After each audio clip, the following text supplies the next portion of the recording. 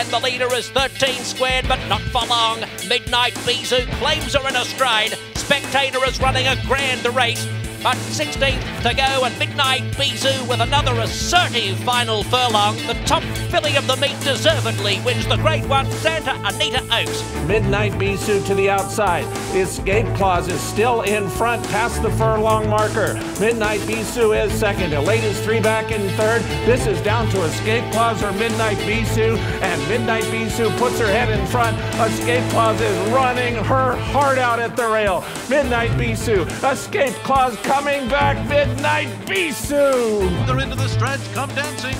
Turns for home in front, Midnight Bisou. Now ranges up alongside, and she goes on by. Oh, and she's pulling away. Pulling away from Come Dancing, Mopatism, and the others. Midnight Bisou leaves no doubt today. She won the Phipps in hand.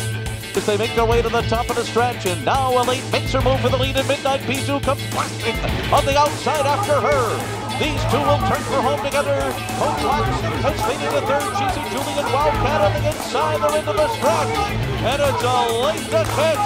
Midnight Bisou, her fearsome foe, comes at her on the outside, and these two lay it on the line with a 16th to go. Elate on the inside, Midnight Bisou on the outside. They're coming to the wire. Who's it gonna be? Oh, it's so close. It's so close. Was it Midnight Bisou or was it Elate? They were inseparable on the wire.